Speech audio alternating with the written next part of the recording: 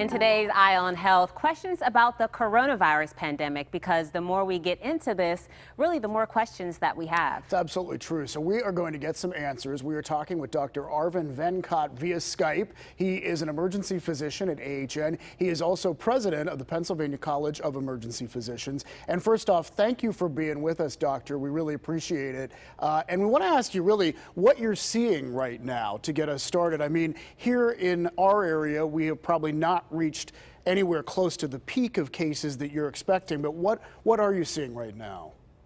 Well, thanks for having me back. I worked in one of our local emergency departments over the weekend, and what we're seeing are more patients with symptoms of COVID-19, some of whom are seriously ill, but we're seeing less patients overall in emergency departments because of the social distancing that we're practicing. More people are staying home, they're staying safe, which is a great combination for patients because right now we are prepared for an influx that we hope never comes, but we're prepared to take care of those patients.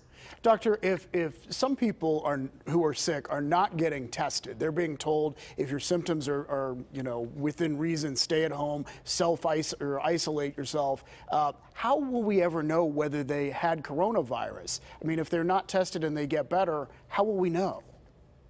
So the good news is that for most people, they will get better on their own. It's a great question, and probably earlier in all of this, if we had widespread testing, it would have been beneficial to know every single person who has this disease. At this point, with it being so widespread and with what we call community spread, where it's really spreading in the community, testing people who may have mild symptoms and get over it may not be as beneficial in terms of controlling the illness as the social distancing that we're practicing now. Doctor, and so that's a good answer to that. So if you've already had the virus and you think that you've recovered, how do you know when it's safe to go outside? So the recommendations from the Department of Health and from the CDC is that for most people, the course of this illness is about 2 weeks. They start off with no symptoms or extraordinarily mild symptoms. They then get somewhat milder symptoms, more severe symptoms, and then they recover.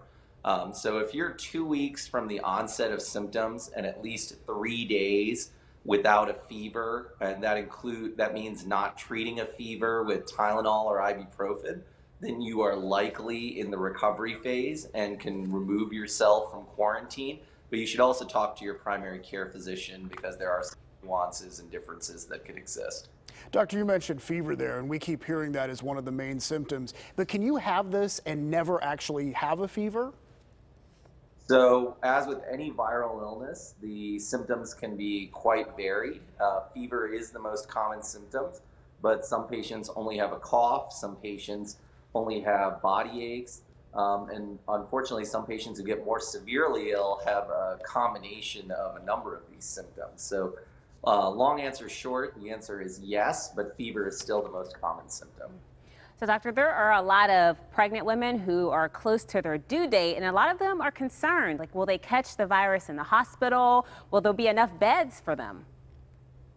So the good news is that for most pregnant women, the evidence is that they are not severely affected by this illness and that the virus doesn't transmit readily to their fetuses, to their newborn children.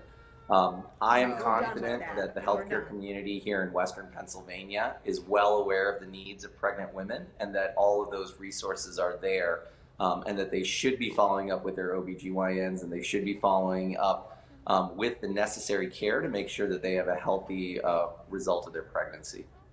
Could they be separated from their newborn if they have COVID?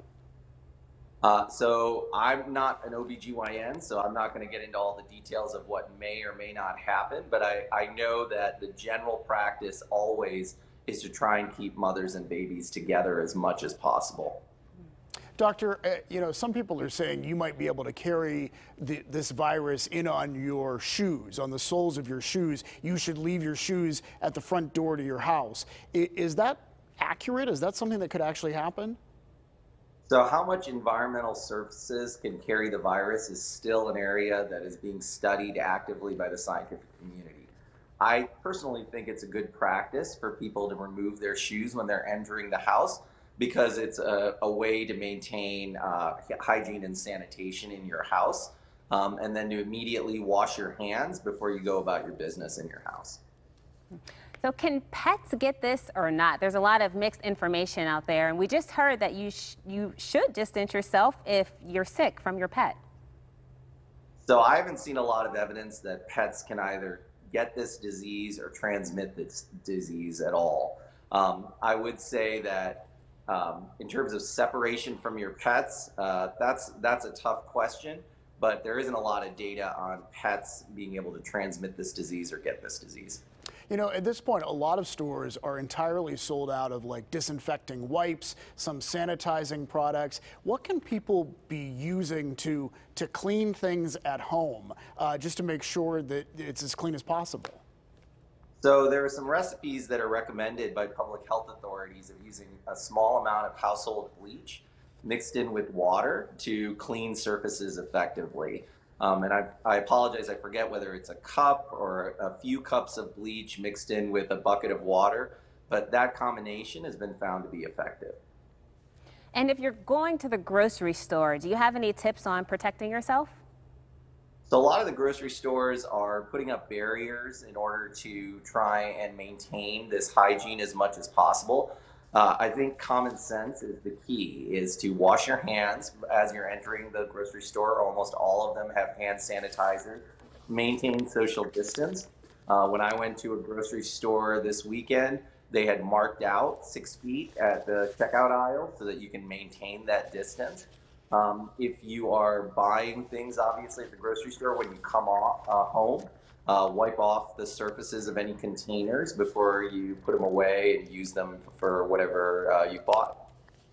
All right. Thank you so much, Doctor, for this information. And also just thank you for what you do during this time, because doctors and medical professionals are always important, but especially right now, we really appreciate you. Thank you, and stay safe. All right. You too. Great. Thanks, Dr. Venkat, for joining us on National Doctors Day, and to all the medical professionals for what you are doing to keep us safe. Absolutely.